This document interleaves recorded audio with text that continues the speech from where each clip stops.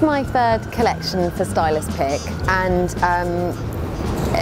what's brilliant about the customer is that they love really high, really bright shoes, prints, anything very, very on trend, which is fab because that kind of means that I get to design what I love to wear as well. And we're in New York, which is ironic because that was the source of inspiration for the collection. And I've always got a hint of 70s in there, a little bit of boho, but it was a bit more polished and refined.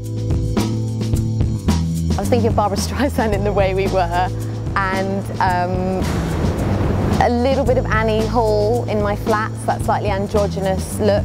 So there's a bit of tailored sexiness to it, but there's also that kind of boho retro, especially in this wedge boot in particular, which is kind of the staple of the collection. It comes in taupe as well, so I think those warm neutrals that go with all your brights is a perfect addition to the wardrobe. And what's cool about this is that the buckle is actually slightly rose gold, so it's a bit different to your normal yellow, gold or silver, and I think that that's really warm and just a little bit more unique.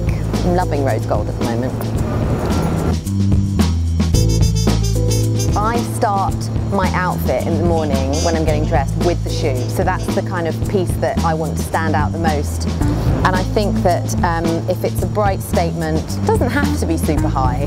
For the first time ever, I've done a midi heel this season, finally kind of succumbed. But it can be very elegant and ladylike, so it's actually a metallic capped stiletto, pointy toe, very, very ladylike.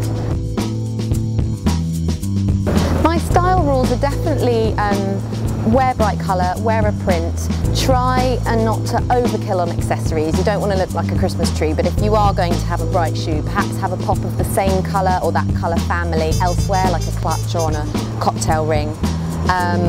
Be comfortable, definitely follow trends, but not to the point where you're a fashion victim. I think if something just doesn't suit you, don't feel right in it, don't wear it. Perhaps just take an element of that runway trend and weave that into your outfit somewhere. And have fun, you know. It's not life or death, it's supposed to be experimental.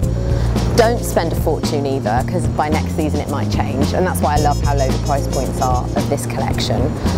Just enjoy it, it's fashion, it's fun.